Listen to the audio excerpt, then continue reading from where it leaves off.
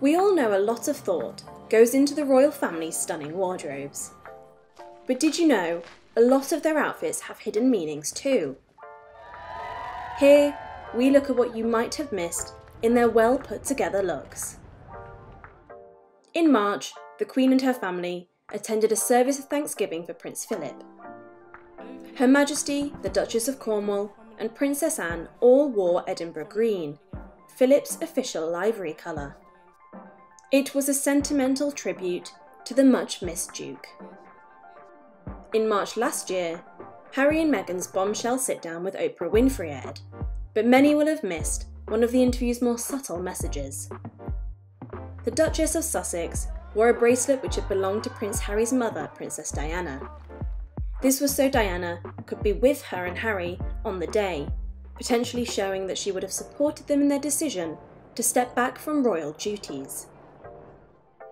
The Duchess of Cambridge is also known to pay homage to her late mother-in-law. Most famously, she inherited Diana's iconic sapphire engagement ring.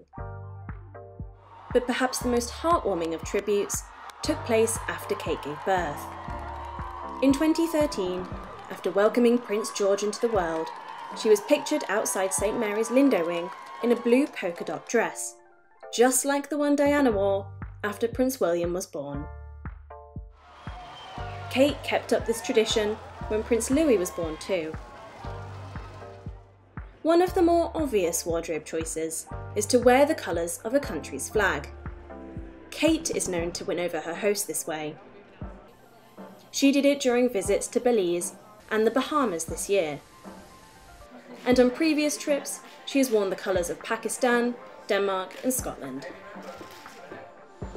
The royal family goes to great lengths to remain politically neutral, but some royal watchers think the Queen broke that rule when she met Donald Trump in 2019.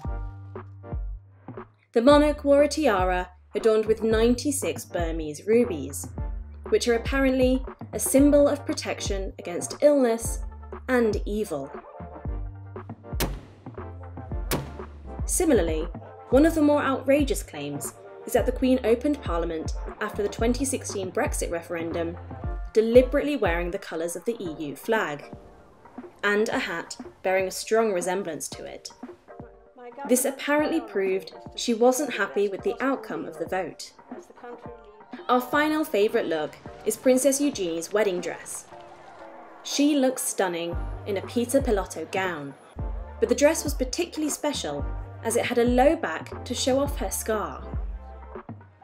As a child, Eugenie suffered from scoliosis and underwent 8 hours of surgery to correct her spine.